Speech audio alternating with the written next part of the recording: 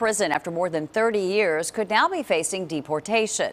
As KTVU's Roth tells us, the former inmate now works with the homeless and is credited with helping to save someone's life recently. Yes, sir. I do worry about deported. Lam Hong has an appointment Monday with Immigration and Customs Enforcement, or ICE.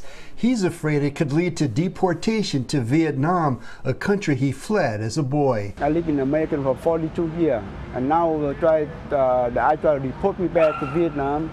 I don't know nobody. When people were silent. Dozens of supporters rallied at the state capitol Thursday asking Governor Gavin Newsom to grant Lee a full pardon. Lee, who is not an American citizen, served 32 years in prison for a murder he committed while in a street gang.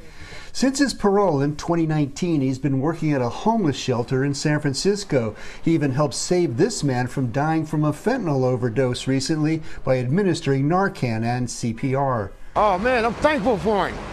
I'm very thankful that he was there. Lee's supervisor at the shelter says Lee is reliable and compassionate. Not only a great worker, but he communicates on a deeper level to each of these guests. But Lee could have a difficult fight to stay in the U.S. It is dire because he's facing potentially an ICE arrest and detention. The Asian Law Caucus says the California Department of Corrections and Rehabilitation does not fall under sanctuary state or sanctuary city guidelines. That allows it to share immigration and release information with ICE. Assembly Bill 937 would stop that practice. The proposal has passed the Assembly and is now before the state Senate. It's not California's business to discriminate against immigrants versus non-immigrants and say, well, you're an immigrant, so we're going to do a favor that we don't have to do to the federal government and subject you to double punishment. Opponents argue that those who commit violent crime should lose the privilege of living in the U.S. As for Lee, he'd like to work with young people and keep them from making the same mistakes he did at their age. I want to do more.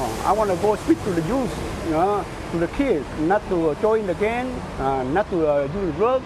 Who he is now, it's not who he was when he committed that life crime.